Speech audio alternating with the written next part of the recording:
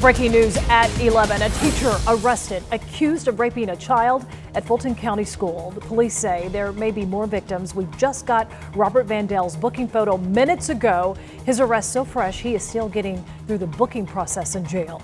CBS 46's Alan Devlin live in Roswell tonight, digging into the investigation and the schools the suspect is associated with. Alan.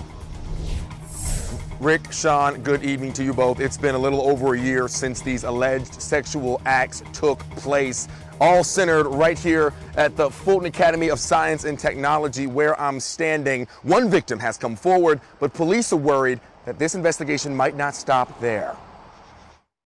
Roswell police arrested 63-year-old Robert Vandel today on a slew of charges, including rape, aggravated assault with intent to rape a child under 14, and aggravated child molestation. And we're talking about victims who are, school-age children. That's very concerning to us. Officers say Tuesday a victim came forward saying that she was sexually assaulted in early 2020 here at Fulton Academy of Science and Technology, where Vandel used to be a teacher.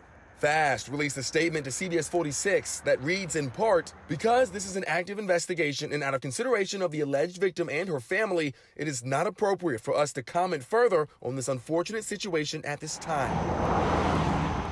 Vandel now works here at Linden Academy, where officers arrested him today. But officers added they believe there's more than one victim.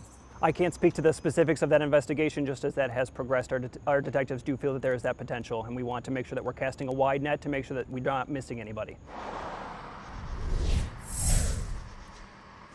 Now, we reached out to Linden Academy and spoke to them, or at least we attempted to speak to them. We have not heard back just yet. For now, we are live in Roswell. Alan Devlin, CBS 46 News. Thank you, Alan.